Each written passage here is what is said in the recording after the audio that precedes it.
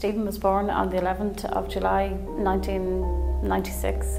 Stephen has a long-term illness. He's been attending Crumlin since he was a baby, has had surgeries every year since. He's 13 now. I've known Stephen for the last 4 or 5 years. He's been coming to Our Lady's ward in and out for different treatments and operations. Yeah, I've been going in there since I was a baby, and it's really like my home now. It's brilliant. He's always been a very strong, resilient young man and has always come through his treatment with a smile on his face and with his mum by his side, both working so hard together to get him through each phase of his treatment. He's been in lots of the wards in the hospital. He's got to know all the staff, right from the canteen, all the nurses, all the doctors, and even down to the lady in the shop knows him when he comes in. Me and Crumlin Hospital have been like a family.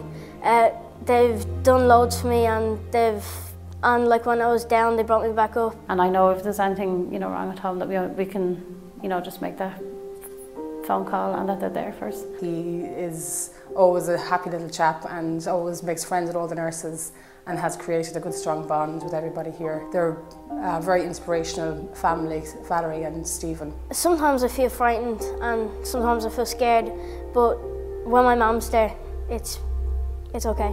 He's gone through, he's never complained once, even when in hospital the nurses, he never complains, no matter what he goes through. And he's had some tough times. When Stephen was 2 years old, we had a little girl, Sarah, who also had medical problems. Sarah had open heart surgery when she was 10.5 months and sadly passed away in Our Lady's in the intensive care unit. But even when we went back in after Sarah died, Stephen still needed more surgeries, but the support we got was it's just amazing. They were always there for us, and still to this day they remember Sarah. Every time Stephen goes in, they don't forget that. It's fantastic to see him when he does get discharged after a certain procedure, but we know we probably have to come back in again at another stage.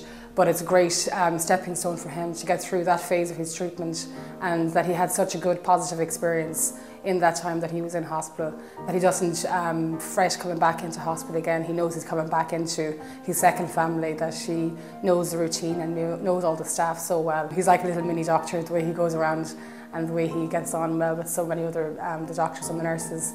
And he's got a very special bond with Mr. Quinn, his surgeon, that has done all these operations throughout his time here. He's brilliant. He always comforts me when I'm on or getting ready for an operation, and he helps me that way. My husband passed away 3 years ago, which was tough on Stephen, especially when he needed to go back in after his dad died for surgery. He found this, extremely difficult because, he actually thought he would die too, and that was it. But the staff were, supported him and sent him for counselling before surgery to make sure that he was, in the right frame of mind.